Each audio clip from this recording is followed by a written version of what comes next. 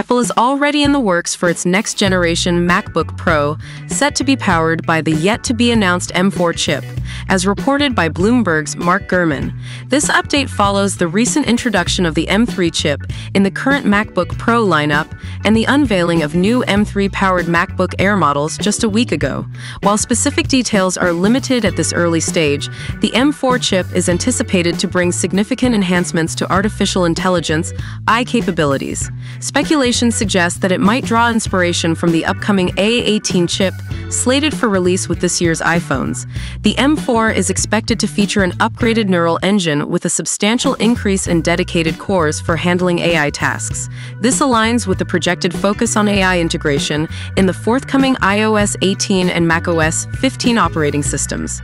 To provide context for the potential AI advancements, the current A17 Pro chip's neural engine can process up to 35 trillion operations per second. The existing M3 chip, powering the latest MacBook Pro models introduced in October 2023, utilizes the same 3nm technology as the A17 Pro chip in the iPhone 15 Pro.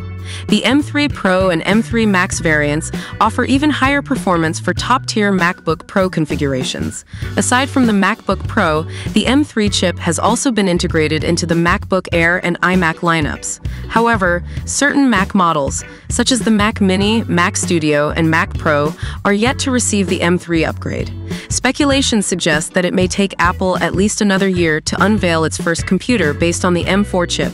The M4 chip is expected to maintain the 3nm process, akin to its predecessor, the M3. Nonetheless, it is anticipated to benefit from an enhanced version of TSMC's 3nm process, leading to improved performance and power efficiency.